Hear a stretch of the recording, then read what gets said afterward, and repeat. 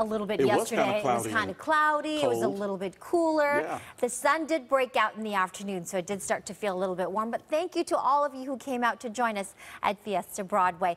Different today about this last week, Thursday and Friday, forecasting for what we were expecting yesterday. It started with the clouds increasing into this morning. The radar showing you some active weather conditions, particularly inland up into Santa Barbara County, Frazier Park, Bakersfield. As we zoom in a little bit, this is where we're seeing that heavy thunderstorm cell now just north of Frazier Park off the 5 freeway. And if you're planning to travel up into the Grapevine area, please, you might want to delay your travel for just a few more moments until that cell moves off. Also, as we move toward Big Bear Lake area, you can see some showers and some freezing rain. Also well near the 10 freeway. If you're headed into the desert communities, Barstow near 29 Palms, we are expecting some showers. There's also a wind advisory that is in effect for portions of the Riverside County, San Diego County areas for west-southwesterly winds, quite strong, actually more than 35 to 40 miles per hour, so some hazardous driving conditions inland. Right now, temperatures ranging from that 53 in Lancaster,